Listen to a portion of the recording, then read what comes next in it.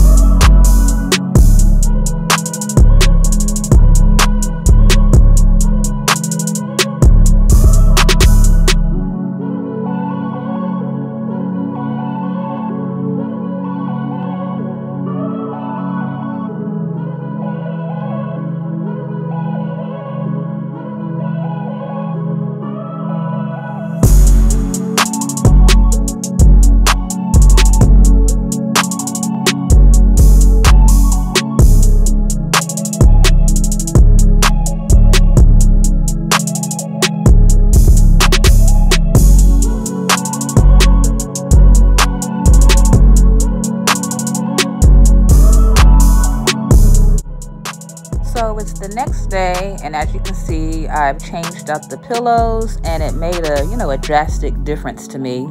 So now I'm going to replace the window panels that are there. I like it, but I'm looking for more of a brighter shade of white, kind of like the look here in my bedroom. So we're going to be heading off to IKEA to see if we can locate some more panels. The ones in the living room, I originally purchased them from Z Gallery, and the ones in the bedroom came from IKEA. But as you can tell, there's not much of a big difference, except for the ones in IKEA, you get more for your money.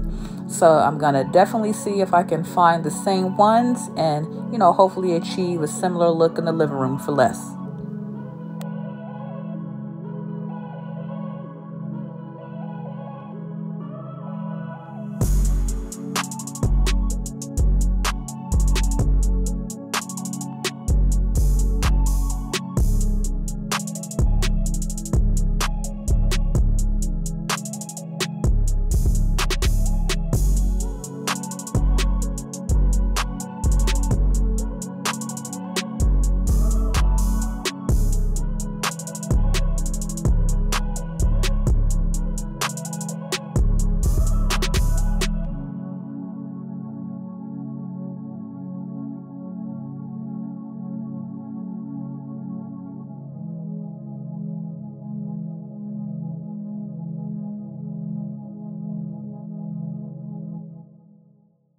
So I'm back from IKEA. I managed to pick up some new curtains or some new panels for the living room, as well as I grabbed some panels from my son's room.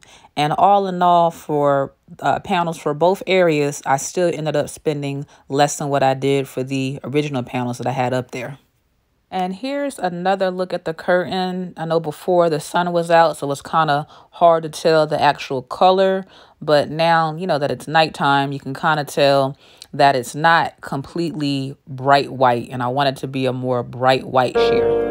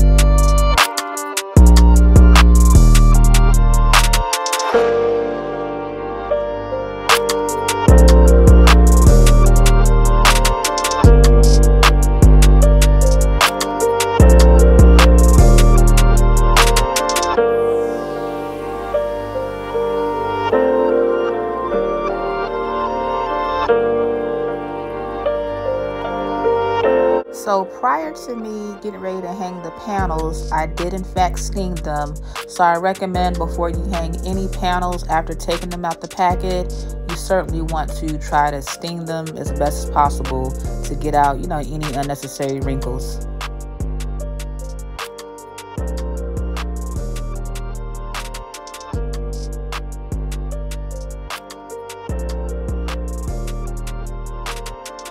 Now what I'm actually doing here is, instead of using 2 curtain panels, meaning 1 on each side, I'm actually going with 4 because I wanted to have a little bit, fuller and grander look than what the first ones had.